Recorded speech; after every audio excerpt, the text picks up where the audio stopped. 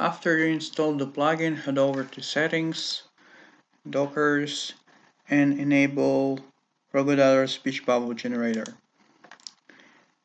To show you how it works, we should first create a file.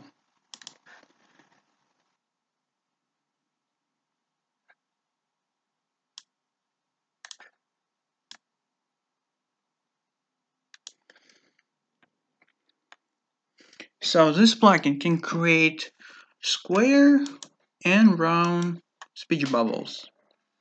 Also, you can change the color of the inside of the speech bubble. Let's, for example, change it to something yellow. Then the outline is the line around the bubble. You can change the size of it, the thickness, and the color to, I don't know, something yellow, for example. Then, what we can do about the text. We can change the font to something more comic book like. We can change the font size, which is not very, which you don't really see here. It will be more visible when you add to the page. And you can change the color of the text. Let's do something yellow too, I guess. So, as you can see, text here is being automatically centered. So you don't need to manually press enter where text has to be centered. It does it all automatically. But if you for some reason don't like the way it's being centered, you can uncheck this, and if it's by 0,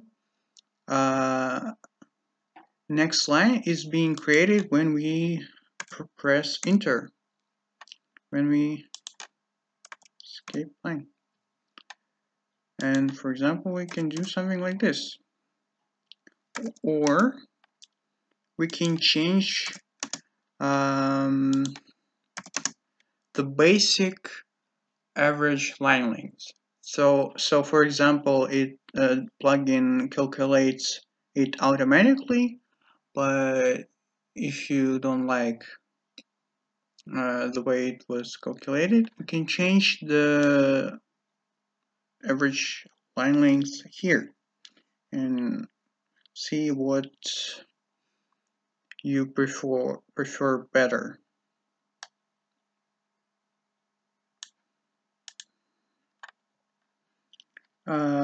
Also, for round bubbles, we have tails. Tails is this thing that indicates what person is talking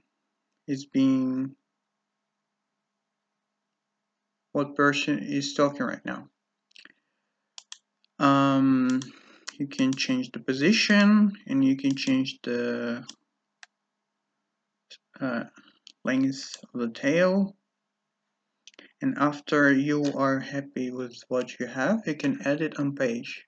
So for example, we have 21 size of font, and it will be added with this size. And if we make something like, I don't know, 30, and add on page, it will be bigger.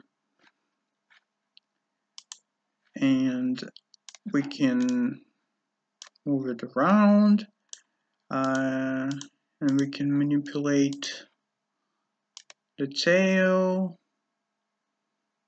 and other stuff, but I don't recommend doing it. So that's it. Thank you for watching.